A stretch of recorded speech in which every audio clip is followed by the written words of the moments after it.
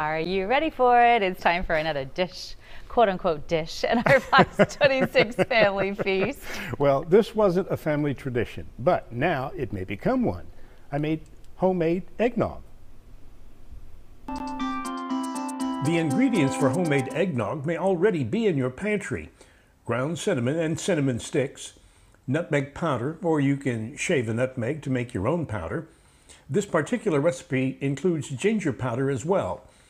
And add some vanilla extract that you'll add before you complete the recipe.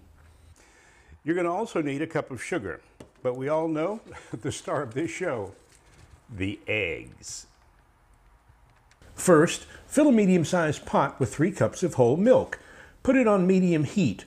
Watch it carefully because you don't want it to boil. You want it to simmer with a little bit of steam. Now, while that's slow cooking, separate the yolks from a half dozen eggs. With an electric mixer or a whisk, mix well and slowly add the sugar little by little until it's all gone. Again, mix well. Then take a half a cup of heated milk and pour it into your egg mixture and blend it together. Cook on low heat and stir until mixture thickens. Remember, don't let it boil.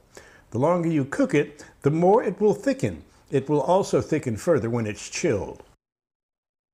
Pour this mixture through a sieve into a bowl and then add your spices. Whisk in 1 teaspoon of ground cinnamon, 1 tablespoon of ginger powder, and 1½ teaspoons of ground nutmeg. Now pour 1/2 cup of heavy cream in and whisk it all together. Give the mixture an ice bath or just set it in the refrigerator to cool down. Whisk occasionally until it becomes cold and ready to drink. But you know when he was on. Here we go. And it is ready to drink. Ah, all right. Forgot one thing. What you got there? Fancy cinnamon schmancy. sticks. So grab a cinnamon stick. That is so extra. I love it. Grab one and pass it over. Yeah, pass them down. Nice. This is Definitely kind up my alley. Yeah. Do I kind of pop it? You can if There you we want to make it shorter. Yeah, sir. You know, but you can make it as a long stir. Do we put this in the eggnog or what's the deal? All right. Well, you can stir your No, eggnog. you just, you know. Just stir it. It's not as Lick thick it. as most. Flavor in there. It's not as thick as that eggnog you buy in the store.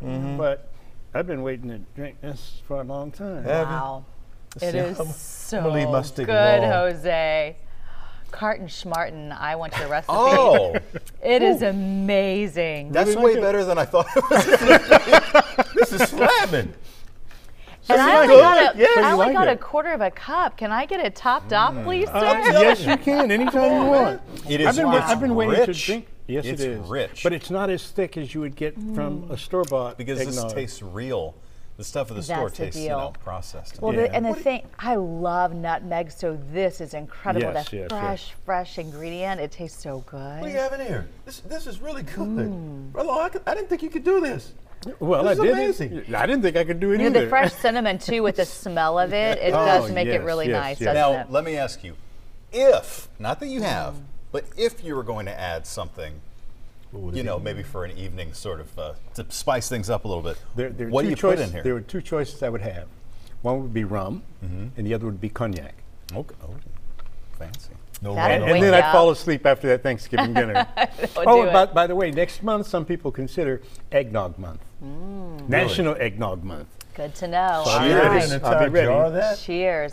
Good job, Jose. It's fabulous. 8:42 right